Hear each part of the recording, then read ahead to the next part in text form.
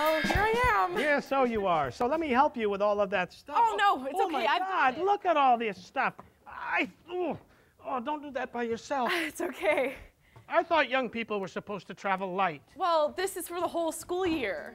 Hi, my name is Zelda Dean. I'm the director of The Grandkid, opening this weekend, October 24th, by Berma Productions at Congregation Emanu-El Synagogue. If you are a grandparent or a teenager, or know anybody who's a grandparent or a teenager, you don't want to miss this show.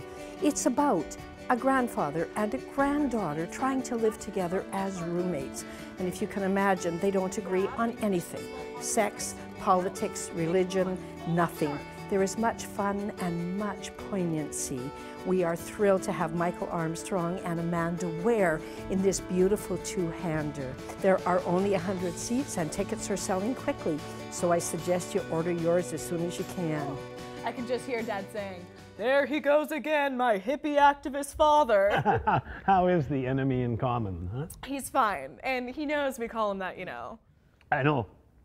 It's an old Sam Levinson joke. My mother and David used to call me that. L'adore, Vador. And Mom's fine too, by the way. And they send their best, although Dad thinks that we won't last until Christmas time. He thinks that we'll beat each other's throats by December.